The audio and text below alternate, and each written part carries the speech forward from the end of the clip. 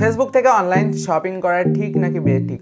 বিভিন্ন প্রতিষ্ঠান রয়েছে যারা নিজেদের নিজস্ব ওয়েবসাইট খুলতে পারে না অথবা খোলার ক্ষমতা নেই, অথবা বিগিনার যারা নতুন নতুন অনলাইনে বিভিন্ন প্রোডাক্ট সেল করা শুরু করেছে, তারা অনলাইন ওয়েবসাইট অথবা অ্যাপ্লিকেশনের পিছনে টাকা খরচ করে না।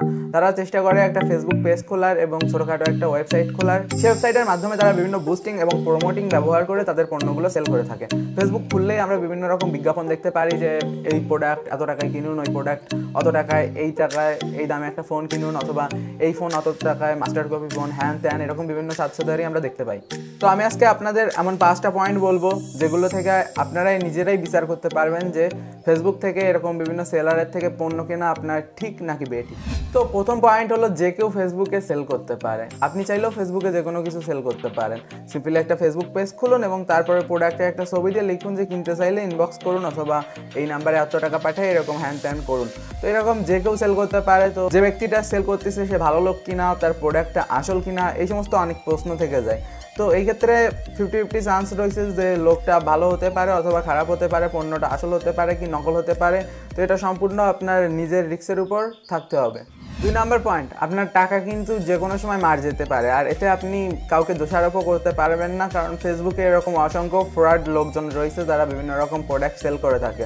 তো আপনার যদি টাকা মার যায় তখন তারা যদি আপনাকে ব্লক করে দেয়, আর তারা যেহেতু আনট্রাস্টেড, আনভেরিফাইড, তো এই কারণে আপনি তাদের চাইলেও কখনো খুঁজে বের করতে পারবেন না। আর বাংলাদেশের নিয়মকানুন এরকম যে এত ছোটো ছোটো জিনিসে পুলিশ আপনার সাহায্য করবে না। আপনি যদি 100 টাকা, 200 টাকা, 500 টাকা দিয়ে কোনো প্রোডাক্ট কিনে থাকেন, দেন পুলিশ আপনাকে কিন্তু হেল্প করতে আসবে না আপনার এই টাকাটা কি হয়েছে না হয়েছে।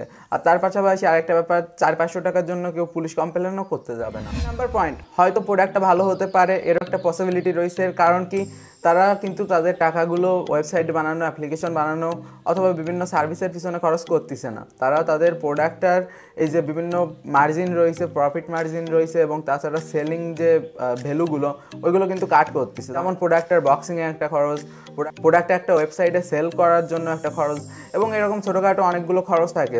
তো তারা সেই খরচগুলো করতেছে না, তারা ডাইরেক্ট আপনাকে প্রোডাক্টগুলো দিচ্ছে।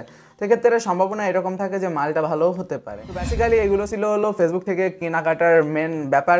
তো এই ক্ষেত্রে মেন কনক্লুশন তো এটাই যে রিস্ক আছে, আবার রিস্ক নেই, আবার আপনার টাকাও লস যেতে পারে, নাও যেতে পারে, প্রোডাক্টটা ভালো হতে পারে, খারাপও হতে পারে। তো এই জায়গায় আপনাদের অন্ধভাবে শপিং করতে হবে। আর তাছাড়া আপনি চেষ্টা করবেন প্রোডাক্টটার সম্পর্কে ভালোভাবে জেনে নিতে, এবং ওই লোকটার সম্পর্কে ভালোভাবে জেনে নিতে, এবং ওই লোকটা কতদিন ধরে ওই প্রোডাক্টগুলো ওইভাবে সেল করতেছে। তো এরকম বিভিন্ন জিনিস জেনে শুনে আপনারা ফেসবুক থেকে যে কোনো প্রোডাক্ট কিনবেন। ফেসবুকে প্রোডাক্ট বলতে শুধুমাত্র এই জামা কাপড় অথবা মোবাইল অ্যাক্সেসরিজ এই সমস্ত না, বিভিন্ন ডিজিটাল মার্কেটিং প্রোডাক্ট, যেমন বিভিন্ন বই, কোর্স অথবা বিভিন্ন রকম অনলাইনে যে সমস্ত জিনিস পাওয়া যায় তার ভিতর অনেক কিছুই কিন্তু আজকাল ফেসবুকে এইভাবে সেল করা হচ্ছে। সো গাইস, আশা করি ভিডিওটি আপনাদের ভালো লেগেছে। ভিডিওটি ভালো লাগলে অবশ্যই লাইক দিবেন, আর এই চ্যানেলে সাবস্ক্রাইব করবেন। আর আপনার যদি ইচ্ছা হয় তাহলে অনলাইন থেকে কিনলেন না।